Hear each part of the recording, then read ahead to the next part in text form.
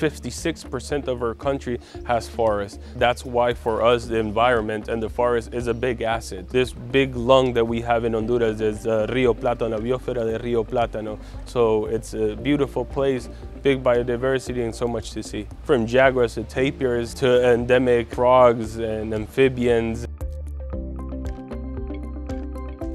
We as a country don't have the legal framework to regulate all the voluntary carbon markets. The problem is that they're not taking into account the conservation part. And for us, it's very important, the conservation of this historical forest where we have this big biodiversity. We have to protect what is already there.